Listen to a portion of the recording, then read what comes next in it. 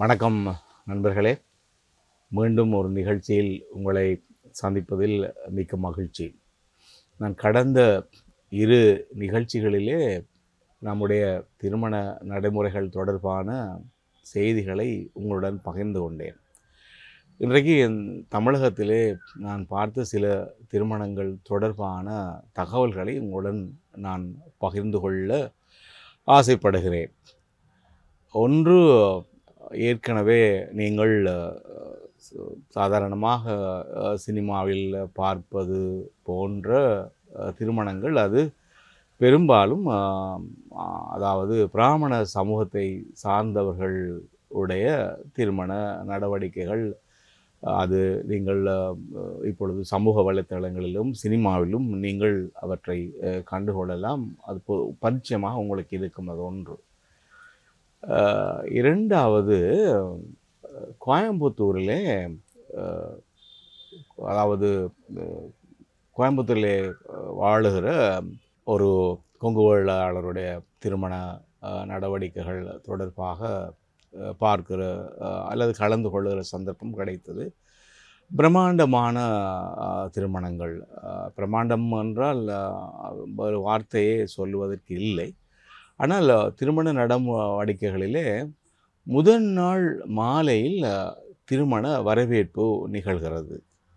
அப்போது மணமகனும் மணமகளும் 2 பேரும் அந்த திருமண மண்டபத்திலே நின்று வரவேற்பு உபசாரம் என்ற அந்த நிகழ்ச்சி நடைபெறுகிறது. அடுத்த நாள் காலையில் தான் முகூர்த்தம். அப்போது முதல் நாள் மாலையில் இந்த வரவேற்பு உபசாரம், அடுத்த நாள் முகூர்த்தம். ஆனால் இந்த முகூர்த்தமும் கிட்டத்தட்ட ஒரு பார்ப்பன சமூகத்தை சேர்ந்தவர்களுடைய நடவடிக்கைகள் அடிப்படையிலே தான், அதாவது கரணம் என்ற அடிப்படையிலே தான் அந்த திருமணங்கள் நடைபெறுகின்றன. ஆனால் விருந்து என்பது மிக பிரமாண்டமான விருந்து. மாலையில் முதல் நாள் மாலையில் வரவேற்பு உபசாரத்தின் போதான விருந்தும், அடுத்த நாள் காலையில் முகூர்த்தத்தின் போதான விருந்தும் மிக முக்கியமான அம்சமாக அங்கே இடம்பெற்றிருப்பதை அவதானிக்க முடிகிறது. இது ஒரு வகையில் மேற்கிளம்பி சமூக அமைப்பினுடைய ஒரு திருமண நடவடிக்கையாகத்தான் என்னால் பார்க்க முடிந்தது. இதை விட இன்னும் ஒரு திருமணத்துக்கு நான் கலந்து கொண்டேன். ஆத்தங்குடி என்ற இடத்தில் நிகழ்ந்த ஒரு செட்டியார் வீட்டு திருமணம் அல்லது நகரத்தார் வீட்டு திருமணம். நாங்கள் சிறு வயதிலே படித்திருப்போம். செட்டியார் வீட்டில் கல்யாணம், சிவனார் கோயில் விழாக்கோலம் என்ற ஒரு பாடல் எனக்கு இப்பொழுது ஞாபகம் வருகிறது. செட்டியார் வீட்டு திருமணங்கள் மிக கோலாகலமாக நடைபெறும். ஆனால் அவர்களுக்கென்று தனித்துவமான சில திருமண நடவடிக்கைகள் உண்டு. அதுதான் மிக முக்கியமானது. ஒன்று, அவர்களுக்கான பங்கு கோயில்களில் அந்த திருமண நடவடிக்கைகள் தொடர்பாக அவர்கள் அறிவித்தல் செய்வது. அந்த பங்கு கோயில்களினுடைய அனுமதியின் அடிப்படையிலே தான் திருமணங்கள் அங்கே ஒப்பந்தங்கள் நடைபெறுகின்றன.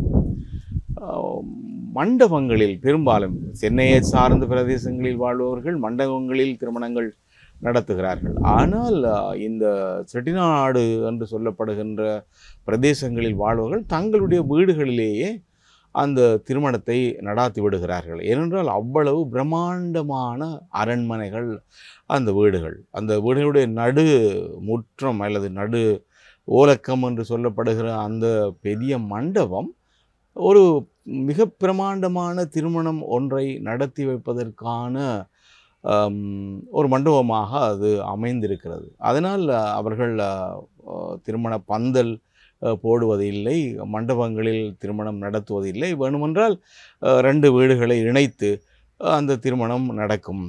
ஒரு வீட்டில் விருந்துபசாரமும் இன்னொரு வீட்டிலே திருமணமும் நடக்கும். உங்கள் எல்லோருக்கும் தெரியும், இந்த செட்டிமார்களுடைய அந்த பெரிய அரண்மனை மாதிரி பிரமாண்டமான வீடுகள். அந்த வீடுகளில் முன்னால் புறந்தெண்ணெய், அந்த புறந்தெண்ணெய்களை தாங்கி நிற்கின்ற பர்மா தேக்குகளாலான தூண்கள். அந்த தூண்களை கடந்து அந்த வாசல் படிகளை கடந்து போனால் உள்ளுக்கே காணப்படுகின்ற பிரமாண்டமான பெரிய மண்டபம். அந்த மண்டபத்திலே தான் திருமணம் நடைபெறுகிறது. அந்த திருமணத்திற்கு மிக முக்கியமாக அவர்களுடைய பங்கு கோயில்கள் என்று சொல்லப்படுகிற அந்த கோயில்களில் இருந்து தான் மலர் மாலைகள் வருகின்றன. அந்த மலர் மாலைகளை மாற்றிக்கொண்டு தான் இந்த அதாவது ஆணும் மணமகனும் மணமகளும் மாலை மாற்றிக்கொள்ளுகிறார்கள். அப்போ கோவிலிலிருந்து அனுப்பப்படுகின்ற மலர் மாலை தான் அங்கே முக்கியத்துவமான இடம் பெறுகிறது. தாலி கட்டுகிற சம்பிரதாயம் என்பது வேறு விதமாக இருக்கிறது. அதை திருப்பூட்டு என்று சொல்லுகிறார்கள். அப்போ திருப்பூட்டு என்பது எங்களுடைய பாரம்பரியமான தாலி முறை மாதிரி இல்லை. அது அவர்களுடைய பண்பாட்டின் அடிப்படையில் அது அந்த திருப்பூட்டு என்பது அமைந்திருக்கும் கைவிரல்கள் மாதிரியான ஒரு அமைப்பை கொண்ட ஒரு ஒரு ஆரம்தான் அது திருப்பூட்டு என்று அதை சொல்லுகிறார்கள். ஆகவே அந்த திருப்பூட்டு நிகழ்ச்சி என்று தான் அவர்கள் அதை பேசுகிறார்கள். ஆகவே அவர்களுடைய வீட்டு நடு மண்டபத்திலே உற்றார் உறவினர்கள் சூழவிருக்க அவர்களுடைய பங்கு கோயில்களில் இருந்து வருகின்ற மலர் மாலையை மாற்றிக்கொண்டு சில வேளைகளில் அந்த பங்கு கோயிலுடைய பூசாரி வருவார். சில வேளைகளில் அவர் பிராமணராக இருக்க மாட்டார், அவர் பூசாரியாக இருப்பார். அவர் அந்த திருமணத்தை நடத்தி வைப்பார். எந்த விதமான சம்பிரதாயங்களும் அற்ற திருமணம். ஆனால் சில பண்டைய வழக்கங்கள் அங்கே பின்பற்றப்படுகின்றன. அதாவது நிறைநாளி வைத்தல் என்பது, மங்கள தீபாராதனை காட்டுதல் என்பது, ஆராத்தி எடுத்தல் என்பது, இவ்வாறான நடவடிக்கைகள் உண்டு. ஆனால் அம்மை மிதித்து அருந்ததி காட்டி செய்கின்ற திருமண நடவடிக்கைகள் அந்த செட்டியார் வீட்டு திருமண முறையில் என்னால் பார்க்க முடியவில்லை. ஆத்தங்குடியில் நடந்த ஒரு திருமணம் மிக பிரமாண்டமான செட்டிநாட்டு உணவு வகைகள் சார்ந்த ஒரு விருந்து உபசாரமும் அங்கே நடைபெற்றது. அவர்களுடைய வீட்டுக்கு முன்னால் காணப்படுகின்ற அந்த வீதியை மறைத்து பந்தல் போட்டிருந்தார்கள். அது சாதாரணமாக நிழலுக்காக போட்டப்பட்ட பந்தல். மற்றபடி அவர்களுடைய புறந்திண்ணைகளும் அவர்களுடைய மண்டபங்களும் மண்டபங்களை சுற்றி காணப்படுகிற பல்கனியும் போதும் போதும் என்ற வகையிலே மிக பிரமாண்டமான ஒரு திருமண மண்டபம் மாதிரி அது அமைந்திருந்த திருமண நிகழ்ச்சிகளை என்னால் பார்க்க முடிந்தது. ரெண்டாவது. மூன்றாவது திருமண நிகழ்ச்சி நான் அதாவது சீர்திருத்த திருமணங்கள் என்ற அந்த திருமண நிகழ்ச்சி. அந்த சீர்திருத்த திருமணங்கள் என்பவை ஒரு காலகட்டத்திலே திராவிட இயக்கத்தினுடைய கோட்பாடுகளின் அடிப்படையில் உருவானது இந்த சீர்திருத்த திருமணங்கள் என்பவை. அதாவது இந்த எந்த விதமான சம்பிரதாயங்களும் அற்று இந்த புரோகிதர் என்று சொல்லப்படுகிற ஒருவருடைய நடவடிக்கைகள் எதுவும் இல்லாத ஒரு திருமணமாக அது அமைந்திருக்கிறது. என்றால் திராவிட இயக்கங்களுடைய அந்த கொள்கை பார்ப்பனிய எதிர்ப்பு கொள்கை அல்லது சனாதன மதத்தினுடைய எதிர்ப்பு கொள்கை. ஆகவே மத சம்பிரதாயங்கள் எதுவும் அற்ற ஒரு திருமணமாக அது இருக்க வேண்டும் என்பதில் அவர்கள் விரும்பி கொண்டார்கள். பெரியார் என்பவருடைய அந்த கருதுகோளுக்கு அவருடைய தம்பிமார்கள் விளசமைத்து கொடுத்தார்கள். ஆகவே இந்த திருமணங்கள் எல்லாம் மிக எளிமையான முறையிலும் தமிழ் மரபுப்படியும் நடந்தேறின. அநேகமாக தங்கர்பாச்சானுடைய திரைப்படங்களில் அல்லது சேரனுடைய திரைப்படங்களில் இவ்வாறான திருமணங்கள் சீர்திருத்த திருமணங்கள் பெற்றிருப்பதை நீங்கள் பார்க்கக்கூடும். அங்கே ஒன்றும் பெரிதாக இல்லை. அதாவது மண்டபத்திலே உற்றார் உறவினர்கள் நண்பர்கள் கூடியிருக்க தமிழ் முறைப்படி எல்லோரையும் மிக சிறப்பாக வரவேற்று அமர்ந்திருக்க மங்கள வாத்தியங்கள் முழங்கி முடிய ஒரு அந்த சமூகத்தை சார்ந்த பெரியவர்கள் அல்லது இயக்க பெரியவர்கள் வந்து நின்று அவர்கள் திருக்குறளை அங்கே ஒரு முக்கியமான புனித நூலாக வைத்து கொள்ளுவார்கள்.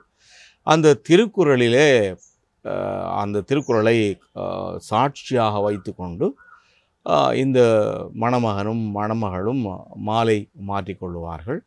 அல்லது திருக்குறளிலே காணப்படுகிற சில இல்லறவியல் என்ற அந்த அதிகாரத்திலே காணப்படுகிற அந்த குறளை அவர்கள் எடுத்தியம்பி திருமண ஒப்பந்தம் முடித்து கொள்வார்கள், மாலை மாற்றிக்கொள்வார்கள். பெரியோர்கள் கொடுக்க அந்த மாலை மாற்றுதல் நிகழும். நிகழ்ந்ததன் பிற்பாடு மணமகனும் மணமகளும் அந்த இருக்கிற அந்த மேடையிலே இந்த வந்த பெரியோர்கள் பேச்சாளர்கள் மிக சிறப்பாக எங்களுடைய திருமண நடவடிக்கைகள் பற்றியும் மன வாழ்க்கையினுடைய சிறப்புகள் பற்றியும் சங்க இலக்கியங்களிலும் இன்னும் பின்னர் வந்த இலக்கியங்களிலும் எவ்வாறு இந்த ஆணும் பெண்ணும் மனமொருமித்து வாழ்ந்தார்கள் என்ற செய்திகளையும் அவர்கள் புதல்வர்களை பெறுதல் விருந்து ஓம்புதல் ஒழுக்கமுடையவர்களாக இருத்தல் இப்படி பல விஷயங்களை இன்சொல் பேசுதல் இப்படி பல விஷயங்களை அவர்கள் அதில் பேசி இந்த மணமக்களை வாழ்த்தி அவர்களுக்கான ஆசீர்வாதங்களை அவர்கள் பண்ணுவார்கள். அதன் பிற்பாடு பிரம்மாண்டமான முறையிலே விருந்து உபசாரம் நடைபெறும். இது தொடர்ந்து நடைபெறுவதை நாங்கள் பார்க்கிறோம். இப்பொழுது கூட திராவிட முன்னேற்ற கழகம் சார்ந்த திருமண நடவடிக்கைகள் அவ்வாறு தான் இருக்கின்றன. சில வேளைகளில் அது கட்சி கூட்டங்களாகவும் மாறிவிடுகிற ஒரு முறைமையை பார்க்க முடிகிறது. இந்த இடத்திலே இந்த சீர்திருத்த திருமணம் பற்றிய ஒரு சுவாரஸ்யமான செய்தி ஒன்றை நான் உங்களுடன் பகிர்ந்து கொள்ள ஆசைப்படுகிறேன். எங்களுடைய தமிழ் துறையினுடைய மூத்த பேராசிரியர் சோனா சுப்பிரமணியம் வித்யானந்தன் அவருடைய 100ஆண்டு விழா அண்மையிலே கொண்டாடப்பட்டது. அவருடைய திருமணமும் இவ்வாறு தான் சீர்திருத்த திருமணமாக நடந்தேறியது என்று திருவாளர் தானா சண்முகசுந்தரம் அவர்கள் பதிவு செய்கிறார்கள். அதாவது சீர்திருத்த திருமணமாகத்தான் அந்த திருமணம் நிகழ்ந்தது என்று அவர் குறிப்பிடுகிறார். அதாவது அவர் எழுதுகிறார், இந்த மணமக்கள் மேடையிலே அமர்ந்திருக்கிறார்கள். ஒரு புறத்திலே தமிழும் வடமொழியும் ஆங்கிலமும் நன்றாக தெரிந்த பேராசிரியர் கணபதி பிள்ளை அமர்ந்திருக்கிறார். இன்னொரு பக்கத்திலே தமிழும் வடமொழியும் ஆங்கிலமும் தெரிந்த இன்னொரு பேராசிரியர் செல்வநாயம் அவர்கள் அமர்ந்திருக்கிறார்கள். இந்த 2 பெரும் பேராசிரியர்களுக்கு நடுவிலே பேராசிரியர் வித்யானந்தனுடைய அந்த மாலை மாற்றுதல் தாலி கட்டுதல் நிகழ்ச்சி நடைபெற்றது என்று சொல்லி அவர் அதில் எழுதுகிறார். ஒரு பெரிய முக்கியமான ஒரு நிகழ்ச்சி. அதாவது திராவிட கழகங்களினுடைய அருட்டுணர்வும் சீர்திருத்த திருமண முறைகள் என்ற அந்த அருட்டுணர்வும் இணைந்து பேராசிரியர் வித்யானந்தன் அவர்களுடைய திருமணம் அவ்வாறு நடந்தது என்ற ஒரு செய்தியை அவர் பதிவு செய்கிறார். இதுபோலவே யாழ்ப்பாணத்தின் பல பகுதிகளில் இவ்வாறான சீர்திருத்த திருமணங்கள் நிகழ்ந்தேறியிருக்கின்றன என்பதை செவி வழியாக நான் அறிந்திருக்கின்றேன். அதாவது திராவிடர் கழக கோட்பாடுகளில் மிகுந்த ஈடுபாடு கொண்ட பல இளைஞர்கள் தங்களுடைய திருமணங்களை இவ்வாறு தான் நடத்தி கொண்டார்கள் என்று நான் செவி வழியாக அறிகிறேன். ஆகவே இது ஒரு எங்களுடைய பாரம்பரியத்தை வெளிப்படுத்துகின்ற ஒரு திருமண முறையாகவும் வள்ளுவருடைய இல்லறவியலை முதன்மைப்படுத்தி திருக்குறளை முதன்மைப்படுத்தி இந்த திருமணத்தை நடாத்துகிற முறையாகவும் இருந்ததை நான் அங்கும் பார்த்தேன். இங்கும் செய்வழியான செய்திகளையும் நான் அறிந்து கொண்டேன். இன்னும் ஒரு திருமண நடவடிக்கைகள் பற்றி நான் பேச வேண்டி இருக்கிறது. அதுதான் இந்த விளிம்பு நிலை மக்கள் அல்லது தலித் மக்கள் என்று சொல்லப்படுகின்ற மக்களுடைய திருமண நடவடிக்கைகள். இங்கே ஐயர் கிடையாது, அல்லது போனால் மணமேடைகளில் பெரு அலங்காரங்கள் என்று விடயங்கள் கிடையாது. சிறிய சிறிய மண்டபங்கள் தமிழகத்திலே உள்ளன. அல்லது போனால் வீடுகளிலே தான் இந்த திருமணங்கள் நடந்தேறுகின்றன. அதாவது பெரிய மிகவும் இந்த பொருட்செலவில் காணப்படுகிற பெரிய மண்டபங்கள் அல்ல, சிறிய சிறிய மண்டபங்கள் நடுத்தர அல்லது போனால் கீழுழைப்பாள் மக்களுடைய பொருளாதார வளத்துக்கு ஏற்ற மாதிரியான மண்டபங்கள் அங்கே உள்ளன, கல்யாண மண்டபங்கள் உள்ளன. அந்த கல்யாண மண்டபங்களிலே இந்த திருமணங்கள் நடைபெறுகின்றன. அல்லது போனால் அவருடைய வீடுகளிலே நடைபெறுகிறது. அல்லது கட்சி சார்ந்த சில மண்டபங்களிலே அந்த திருமணங்கள் நடைபெறுகின்றன. இங்கே எந்த விதமான சம்பிரதாயங்களுக்கும் இடமில்லை. சம்பிரதாயங்களுக்கு இடமில்லாத சூழலிலே அங்கே திருமணம் நடைபெறுகிறது. எவ்வாறென்றால், நான் சில திருமணங்களுக்கு நேரடியாக சாட்சியாக இருந்திருக்கிறேன். சில திருமணங்களை நான் நடத்தியும் வைத்திருக்கிறேன். நண்பர்களுடைய வேண்டுகோளுக்கு நாங்கள் நடத்தியும் வைத்திருக்கின்றேன். அதாவது மஞ்சள் மாவிலே இந்த நூலை ட்வின்ஸ் என்று சொல்லப்படுகிற அந்த நூலை தோய்த்து எடுப்பார்கள். தோய்த்து எடுத்த அந்த மஞ்சள் நூல் இப்பொழுது மஞ்சள் கயிறாக மாறிவிடுகிறது. அந்த மஞ்சள் கயிறாக மாறிவிட்ட அந்த நூலிலே பொட்டு தங்கம் என்று சொல்லப்படுகிற மிக குறைந்த அளவிலான கிராம் எடையுடைய அந்த தங்கம் ஒன்று கட்டப்படுகிறது, அல்லது போனால் மஞ்சள் கட்டப்படுகிறது. ஆகவே இப்பொழுது மஞ்சள் கயிறும் பொட்டுத்தங்கமும் என்று சொல்லப்படுகிற தாலியும் அல்லது மஞ்சள் துண்டும் என்று சொல்லப்படுகிற தாலியும் தயாராகிவிடுகின்றன. உறவினர்கள் நண்பர்கள் சூழ்ந்திருக்க கட்சி பிரமுகர்கள் அல்லது போனால் அந்த ஊரிலே காணப்படுகிற பிரமுகர்கள் அல்லது அவர்களுடைய மூதாதையர்கள் அதில் காணப்பட வயது முதிர்ந்தவர் அவர்கள் சில வார்த்தைகளை சொல்லி சில இடங்களில் திருக்குறளையும் அவர்கள் முதன்மைப்படுத்துகிறார்கள். திருக்குறள் அவர்களுடைய அடையாள நூலாக அவர்கள் கொண்டாடுகிற முறைமை இருக்கிறது. ஏனென்றால் திருக்குறள் சம்பந்தமான கருத்து நிலை பல தளங்களில் நம்முடைய நிலவுகிறது. அது திருவள்ளுவர் என்ற அந்த எழுத்தாளர் யார் என்ற ஒரு கருத்து நிலையின் அடிப்படையிலே பல சமூகங்களை சார்ந்தவர்கள் திருவள்ளுவரை தங்களுடைய அறிஞராக கொண்டாடுகிற மரபு இருக்கிறது. ஆகவே திருக்குறள் ஓத அல்லது திருக்குறள் ஓதாமல் இந்த திருமணங்கள் நடைபெறுகின்றன. சில வேளைகளில் தப்பு என்கின்ற ஒரு வாத்தியம் இசைக்க அந்த திருமணம் நடைபெறுகிறது. மிக எளிமையாக மக்கள் வந்து கூடி அந்த திருமணத்தில் அவர்களை மணமக்களை வாழ்த்திவிட்டு அவர்கள் அளிக்கின்ற அசைவ உணவு விருந்துபசாரத்தில் கலந்து கொண்டு செல்லுகின்ற திருமண நடவடிக்கைகளை என்னால் அவதானிக்க முடிகிறது. ஆகவே ஒரு தளத்தில் உருவான திருமண நடவடிக்கைகள் பல்வேறு வடிவங்கள் கொண்டு இன்றைக்கு இருப்பதை என்னால் அவதானிக்க முடிகிறது. நன்றி நண்பர்களே. மீண்டும் ஒரு நிகழ்ச்சியில் உங்களை நான் சந்திக்கின்றேன். அதுவரை வணக்கம்.